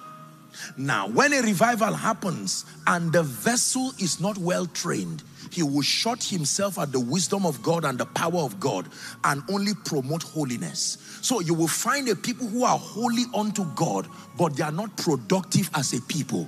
And so a revival would die, because although they are chaste, they are morally nice, upright, there is no wisdom. They can't raise their children. They can't do anything. And the move becomes a curse because they rejected the fullness of Christ. So when a next move happens, people would say, don't follow this move. The last one that came brought people who were holy, but they did not have wisdom. And then there's a move of God where you find wise and intelligent people. They would have accessed the wisdom of God, but their lifestyles, you cannot deny the outworkings of the wisdom, but character-wise, it cancels out every manifestation. So pastors are raised from that move and they will become sound communicators of revelation. But when it has to do with character, you see that now? Their character becomes an apology. Then there is a final error. Those who embrace his power, they are power drunk, no wisdom. They cannot raise a congregation. Everybody is falling down with every meeting, but there is no growth because they rejected his wisdom and rejected his character. This revival is bringing you the nature of Christ, the wisdom of Christ, and the power of Christ. Did you get that? The nature of Christ, a people who have solid character, character that can be attested to by everyone that this is a Christian indeed. But in addition to that character, men of wisdom, believers are not dummies. Dominion is wisdom dependent. By me, kings reign and princes decree justice. Wisdom is speaking. With me are riches, wealth, and honor. Is why there are many believers who are poor, they are broke in every nation. They love Jesus, but they received his character and ignored his wisdom. Revival was not complete for them because it only delivered the nature of Christ, but did not bring wisdom.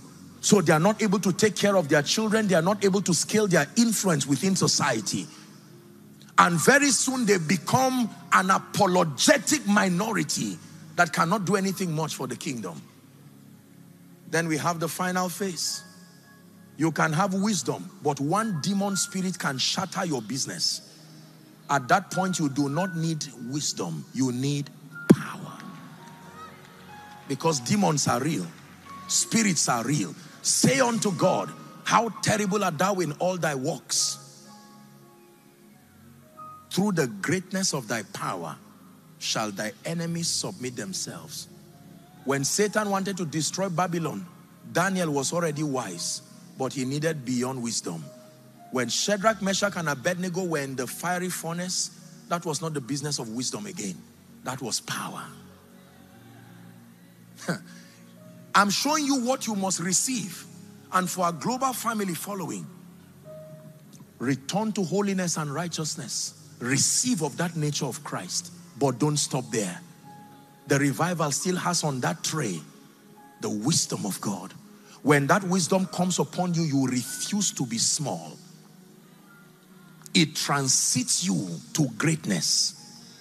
Whether in ministry or in life, you become global, being a more effective witness, displaying the excellency of Jesus.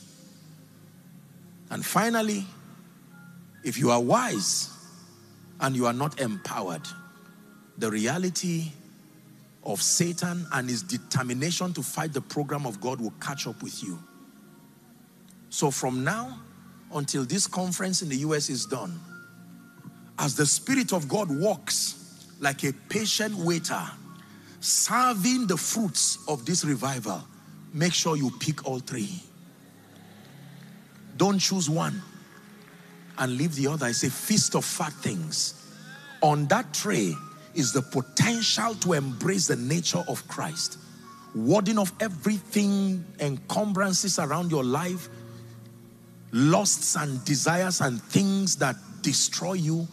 They can die as you receive of his mercy. Then you receive his wisdom. That is the cure to the poverty issue you are praying about. Ignorance is not a demon. You don't cast it out. It takes knowledge. Wisdom is responsible for that. It is through wisdom that a house is built. And then the power of God.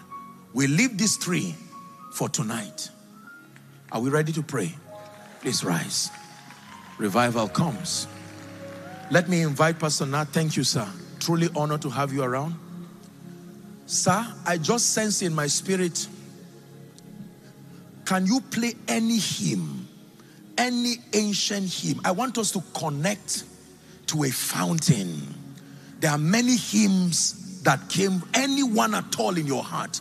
And whilst you are standing, everyone, I just want you to see the cloud of witnesses. I want you to see Reinhard Bonnke. I want you to see Billy Graham. I want you to see perhaps your grandfather. Those who serve God with integrity. In 1 minute, let me walk with your imagination. Maybe a hymn that will remind America again that those who wrote this hymn loved Jesus, and that the hymns only continue when the love remains. Thank God for the many contemporary songs we have. But please, let's go back memory lane. America, this is what it looked like before we came. Yes, sir.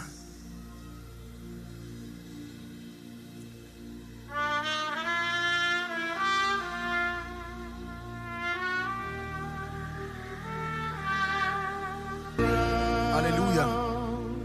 I'm going to make an altar call, and I want us to relive here in America Billy Graham's crusade. What's that song they always sing when they make the altar call? Someone remind me. Come again. Just as I am. Now, they've gone, and it's not human worship, but my goodness, we the children and the grandchildren. Now, I'm going to make the altar call, and as Pastor Nat plays this, you are in this place and you need Jesus. Even if it's for one person. I remember Billy Graham of blessed memory, watching him as he would make that call, and just like the thousands gathered, you would see people come. They will come young and old. As Pastor Nat starts, please come. God bless you. Come. Let's celebrate them as they come. Come to Jesus. Come. Come. Come. Come. Come. Run to Jesus.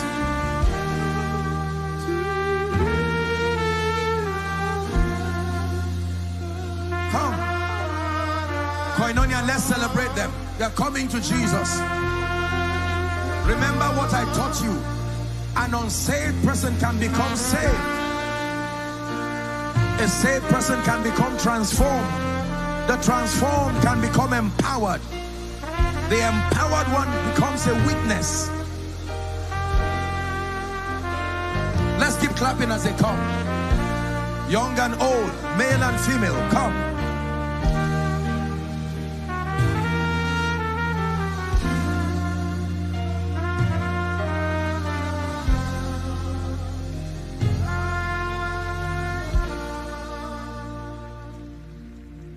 Hallelujah. Amazing. This is the Jesus America worshipped. This is the Jesus the fathers of America served. We are back to remind America that Jesus is still the same, yesterday, today, and forever. He loves America and he wants the soul of America back. It is a sound of revival. Join them. Please come. Just help those under the anointing. Hallelujah. Now, please lend me your attention, all of you. Thank you very much, my dear brothers and my sisters. Billy Graham is no more, he's gone. Reinhard Bonnke is no more, he's gone. T.L. Osborne is no more, he's gone. But thank God we are here. Extensions of their legacies. But more importantly, thank God for Jesus who never dies. He died, but he's alive. He sent us to remind America again. Remember where you are coming from. This is how America was built. Beyond intelligence, it was built on Jesus.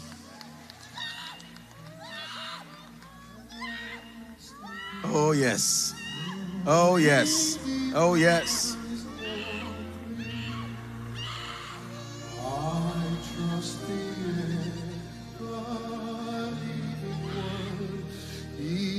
Wounds for me shall be.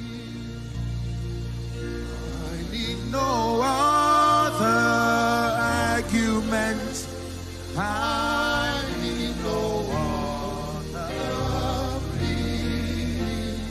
It is enough that Jesus died and that he died for me. Oh, hallelujah, hallelujah, hallelujah. Amen. Now for all of you who are here, my brothers and my sisters, please let me have your attention for a minute. Some of you are crying. Some of you, your grandfathers were standing many years ago where I'm standing now. They led many to Jesus. Who led us to Jesus? Perhaps this is why God brought you here. You're still yet to join them. Come. There is always room at the cross. For someone, let me speak to someone right now who is watching by way of television, by way of the internet. We're here in America and preaching Jesus, fanning the flames, redigging ancient wells. And perhaps you're saying, Apostle, I listened to you very carefully and I know that I am right at the bottom of that flow you described. I want to make it right with Jesus right now. Wherever you are, you're in your home, your office, your car, perhaps just sitting on a recliner, a couch. Can I start afresh with Jesus? Absolutely. It is never too late with Jesus. So as I lead these ones in prayer, let me request that you join in that prayer, but do so believing. Do so believing that it's a new season for you. Amen. I'll give you an instruction before I lead you to pray. Once I'm done praying, you would notice there are counselors. They're standing at the aisles. They're having cards, and as you're on your way back, they would slip a card to you. Please do well, fill it physically and hand it over to them, or you can scan the QR code. That includes those who are following online. You can scan the QR code. Let's know that you made a decision for Jesus. Amen. Lift your right hand if you can, as high as you can. God bless you. Say this after me as loud and as clear as you can. Say, Lord Jesus. One more time, shout it. Say, Lord Jesus, I love you with all my heart. I believe that you are the Son of God. I believe that you died for my sin. I believe that you rose again for my justification. Right now, I receive Jesus into my heart as my Savior, my Lord, and my King. I declare that the power of sin, the power of Satan, the power of hell, and the power of the grave is broken over my life. I am a child of God, and from today and forever I live for Jesus. Praise the Lord. Praise the Lord. Let the earth hear his voice. Praise the Lord. Praise the Lord. Let the people rejoice. Oh, come to the Father through Jesus the Son, and give him the glory. Great things he. One more time. Praise the Lord, praise the Lord. Let the earth hear his voice. Praise the Lord, praise the Lord. Let the people rejoice. Oh, come to the Father through Jesus the Son, and give him the glory. Great things he has done. Congratulations to all of you. Congratulations. Congratulations. Congratulations. Amen. Now, I'm going to request that you pick the cards. Once you have your card, please do well to return back to your seats, rejoicing. It's a new season for you. Thank you. Let's give them a big God bless you. Give them a big God bless you. Hallelujah. Now, just lend me your attention and 2 announcements and we'll wrap up for this morning's session. Were you blessed, by the way? Amen. Amen. Thank you. Thank you. Now, tonight is going to be rain and fire. Hallelujah. So do well to invite everyone within the Dallas area. There's still room. We've opened up more doors for people. And invite your loved ones, those around Houston, they can drive and come. It's going to be an extraordinary moment. Pastor Nath is still going to be with us lifting up worship. Pastor William McDowell is going to be with us lifting up worship. And I will show you the final phase connecting to this revival series. And tonight will also be an impartation. If you're a minister of the gospel, come ready to receive. Something from heaven will rest upon your life. We'll pray for America. We'll pray for pastors. We'll pray for churches. And interestingly, you are in your election season. So in the name of Jesus Christ, we speak over America that the purposes of God and his counsel for the nation will stand. And then let me charge you the final instruction. Please come with your prayer request. How many of you believe that the Lord answers prayer? Hallelujah. I have watched with wonder the power of God as far as answered prayer is concerned. So please make sure you come. Write it. You can receive that of your loved ones. Come with it. We'll collate the requests and I'll pray on them and we'll just speak, make great prophetic declarations. And I want you to write whatever it is you're trusting God. A miracle. We'll still be praying for the sick. I'll be speaking over your life. And this is the sound of revival. Is this a good place to close? Rise on your feet. Father, we thank you. Thank you for your word and thank you for your life. Thank you for teaching us why revivals die. Thank you for helping us understand that even though we are earthen vessels, there is a system in the spirit that can help us to keep the revival flames burning. We thank you and we love you. Thank you for everyone here. Lord, we pray that your glory will be revealed in a greater measure tonight. And I pray in the name of Jesus Christ that as we leave for this short time before we return, in the name of Jesus, let it be a moment of reflection, encounter for someone. I bless you and I decree and declare you remain blessed forever. In Jesus' name we pray. Okay, just a moment. For all the workers, I believe, as you've received that announcement, please, for the meals, let me just say this for the workers, we're not allowed to eat within the vicinity, so please let's respect what they have put in place. Now, because of the weather, even though we thank God, how many of you know that it's been supernatural over your weather here? Yes, I understand it was so hot, but yesterday and today we've seen the mercy of God. I think we should give Jesus a big hand clap. Amen. Now, I know that many of you will not be returning before the evening session, so we decided to get the other auditorium. The Will Rogers Memorial Hall is open for everyone. You can go there just to rest, catch your breath, meditate before the evening. Didn't want to leave all of us just roaming around, especially for the weather. It's not safe for our health. So the Will Rogers Memorial, please, protocol, security, you may do well to lead the people. For those who do not know, it's just a 10 minutes walk, I understand. 10 or 5 minutes walk. You literally can stroll there. No eating within the auditorium, but it's open. You can rest, take your children, refresh, think through, plan, pray, prepare. And then we're here 5. The gates are open from 3 or 3:30, so we have just about an hour or 2, and then we're back for the final session. Do well to send the messages to as many people. Those who are not able to make it, please, they should connect. Let the sick connect. Let the oppressed connect. Jesus is still revealing himself here. In the name of Jesus Christ. Be blessed, and we'll see by evening. Amen.